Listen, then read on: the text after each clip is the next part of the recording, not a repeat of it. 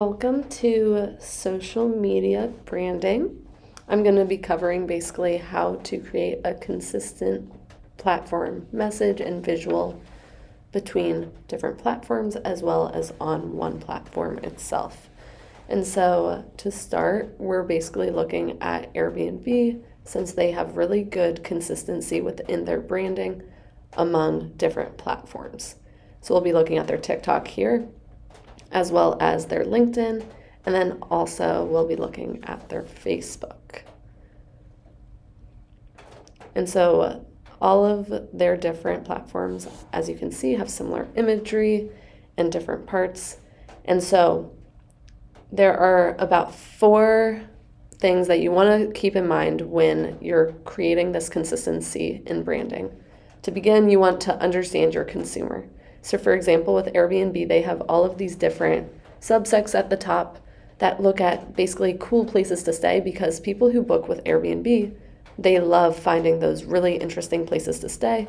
And so they focus on houses, as you can see on their Instagram page, and the visuals of the place that people are staying, because that's what people look for when they're staying somewhere. They understand that on TikTok as well, as it shows people exploring different places and adventures that you can have with Airbnb. And so that's the very first step, is just understanding consumers, because this is something that is so consumer based and led by consumer opinion. So you can see on LinkedIn as well, they kind of show just adventures that you can have in new places and different possibilities. On Facebook, they do the same thing, where they show a lot of visuals of inside houses as well as outside, which relates well to their consumer base. The next thing that we're going to be talking about is the visuals and colors that you use in your branding. So as you can see on this one, it's a very warm tone. They have a lot of interactive stuff, and they do this with many of their Instagram posts, which is really interesting. And so the colors are warm. It focuses on interactive aspects, and it's really good on this platform especially. They don't use much graphic design or text, but that is another option that many other companies use. And so they really just stick to the theme of having visuals of possible places to stay. And on TikTok, as you can see, the colors are also pretty warm, very welcoming.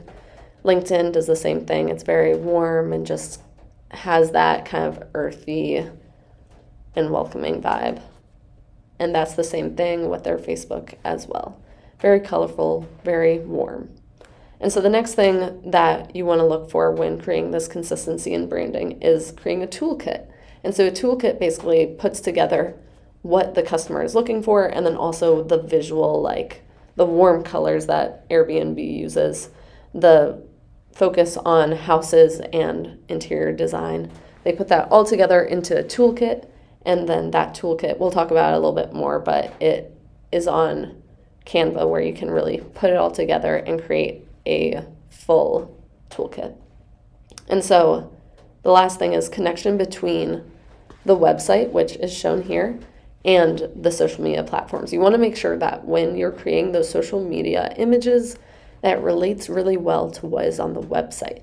Because if you look at their social media campaigns and then look at the website and it's disjointed, then it's confusing for the consumer. But you want to make it a very seamless experience where you're going from one platform to another, but it feels like the same place to a certain extent. And so that's the basics of creating that visual branding.